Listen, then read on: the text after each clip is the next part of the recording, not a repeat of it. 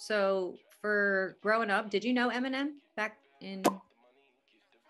Eminem used to watch me on Jenny Jones, and then I met him, and he was really cool to me. And then he threw me in a song, and it was just like, it was really, I was actually at the gay bar when I found out. They're like, yo, M put you in a song. I'm like, what? Like, this guy's like top of the world, and he put me in a song. I'm sitting here in like the basement of a gay bar, you know, selling Parliament, and it just gave me like a little boost to keep going and move out to Los Angeles.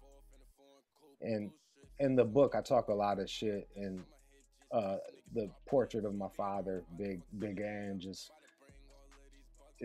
it's a fair portrait, but like he's got some negative shit. He always loved me, but he was the one that really showed me that you could take a chance. He moved out to LA, and I kind of followed in his footsteps.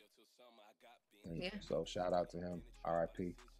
Shout out to him. I know you kept saying we're all doing the best we can. Yeah, we are.